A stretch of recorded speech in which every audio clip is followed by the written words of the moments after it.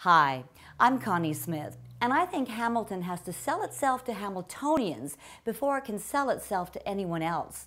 Do you remember when the World Road Cycling Championships came to this city? Remember those incredible, magnificent aerial images of our beautiful roadways and parkways and waterways, cascading and crisscrossing down the escarpment, flowing out to the harbor front, Cootes Paradise, on through to Royal Botanical Gardens. Remember how they made us feel inside? It's not just knowing what we have here and seeing what we know is there. It's feeling what we have here.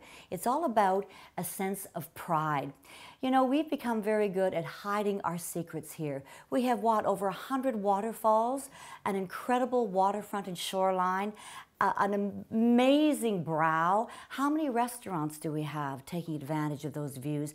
How many new developments are there making them people places with hustling, bustling business and thriving activity? We're really good at hiding the very wonders that make us as great as we really are. Part of the problem is anyone that takes a creative stand and wants to build some nice controlled housing on a waterfront or maybe on the mountain brow, they're faced with this huge multi-level political juggernaut that really becomes very daunting. And then on top of that, taxed beyond what they should be. What we need is a multi-level, high-caliber media campaign, showing those gorgeous images of our city, superimposed with people at work, at play, thriving, and being engaged in our community.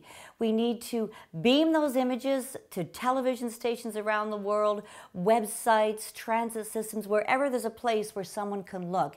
And you'll be surprised at how many people will start noticing Hamilton, Ontario, Canada, because people want to be part of a good thing.